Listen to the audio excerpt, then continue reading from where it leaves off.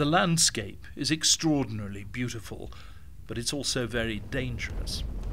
We drove north for 7 hours on new roads, which, thanks to corruption, are often breaking up already. This is a war zone. We could plainly see the battle scars on the police post as we headed into the town of Pulikumri. It's a prosperous agricultural centre, active and bustling. But there's plenty of nervousness as well. In the countryside around Pulikumri, the Taliban and their allies are operating, and everyone here is aware of them. When we were in the town, we were safe enough. It's under government control. But directly you get outside it, you're in hostile territory. Out here, kidnapping is a real threat. But we've had the promise of a safe conduct from the fiercely radical group we're going to see, and we're pretty confident we can trust that. The meeting happened late at night on a dusty track not far from the main road. Only our Afghan cameraman was able to be there. Out of the darkness, the group's leader emerges with his bodyguards. Commander Mirwais belongs to an extreme group called Hezb-e-Islami, fighting alongside the Taliban in this area.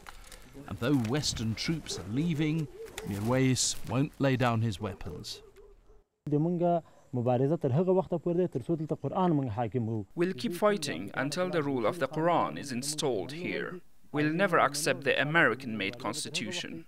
Our struggle will continue until we establish Sharia law throughout the world. Mirwais says he gets many of his weapons from the Afghan army and police, who hand them over in order to keep in with him. He and his fighters are very much their own men. Now Mirwais is considering linking up with ISIS, the Islamic State in Syria and Iraq, which he calls by its Arabic name Daesh. I know about ISIS, and we have links with some ISIS members. Muslims are thirsty for an Islamic Caliphate in the world. ISIS is expanding, conquering parts of Syria and Iraq, and we're waiting to see if they meet the requirements for an Islamic Caliphate. If they do, we're ready to join them. They are great Islamic fighters, and we pray for them. The increasingly brutal threat posed by these men is deeply disturbing to senior political figures back in Kabul. We are suffering, you are right. And it's getting worse. And it is, at some places it is, you are right, getting worse because they have become very, very brutal, very brutal. God willing, Commander Mirwais says, we'll go to Palestine, Syria and Iraq to defeat the infidels. Any link-up between the fighting there and the fighting here in Afghanistan would be pretty worrying for the West.